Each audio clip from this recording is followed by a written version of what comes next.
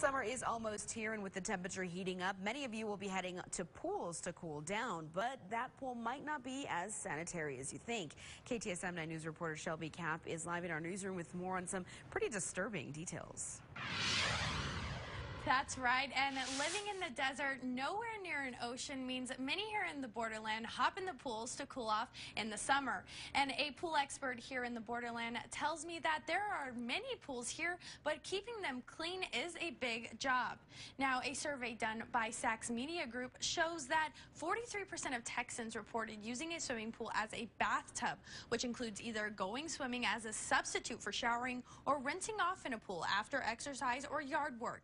And 42% of Texans reported that they've peed in a pool as an adult. 12% of Texans reported that they would wait 1 hour or less after having diarrhea before going swimming in a pool.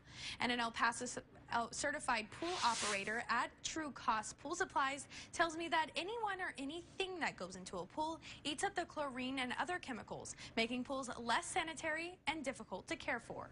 You have the dirt, you have the vegetation, you have the people, and you have the dogs. So people don't know even a normal sized dog is going to be equal to about 40 people going into a pool and eating everything up. So there's something to think about. Jonathan from True Cost Pool Supplies says that the best thing you can do is have your pool water tested at a local pool shop. They test for hardness of the water and how old the water is.